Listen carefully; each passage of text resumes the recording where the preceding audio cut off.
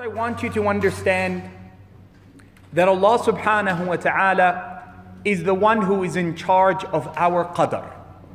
Fate, al-qada wal-qadr, is one of the articles of Iman. And although we're here talking about marriage and love and happiness, always our discussion has to be about our i'tiqad, what we believe and why we believe it, who we believe in and what He's asked of us subhanahu wa ta'ala. And of the articles of faith, not one that is less than those that precedes it, al-imanu bil-qadri khayrihi wa sharrih, that we believe in that which is fated for us by Allah subhanahu wa ta'ala. It's bitter and sweet, it's happy and sorrow, it's difficult and it's ease. And we know that Allah subhanahu wa ta'ala is in charge of our life. But I wish to speak about qadr in a meaningful way. There's two types of qadr. The first qadr is one that you have no choice in. It is destined for you, determined for you. It is with the knowledge of Allah, with the mashi'a of Allah, the will of Allah, with the khalq of Allah, and with the ilm of Allah subhanahu wa ta'ala. It has those four levels of the qadr of Allah azza wa jal.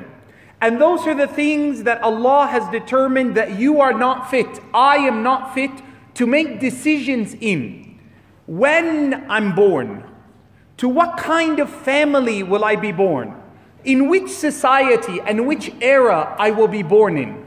Who my parents will be?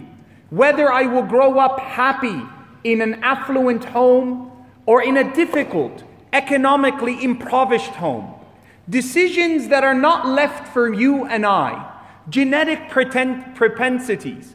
Things that I am born with that are a part of my genetic makeup that I have no ability to change and configure. It is determined and set by the knowledge, the will, the creation, and the ability of Allah Azza wa Jal.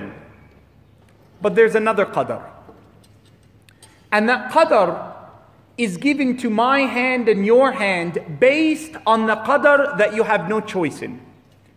And that level of qadr is the qadr that you and I can influence, that your mother can influence. The dua of the Prophet ﷺ, he teaches us that when you make dua for yourself, the basis of it is asking Allah subhanahu wa ta'ala to alter our qadr. The reason you're ill and you say, Allahumma inni as'aluk, oh Allah, I ask you for healing, is that, oh Allah, the qadr you have sent, and this moment of my illness, I ask you, oh Allah, to change it. The dua of your mother for you changes your qadr in terms of the days you live. The Prophet ﷺ said, the one who wants to live longer and have more prosperity in their life, let them earn the dua of their mother. In another hadith, let them be good to their kinfolk, your aunt, your uncle, your brothers, your sisters, those who are tied to the rahim, those who are tied through the bindings of the womb.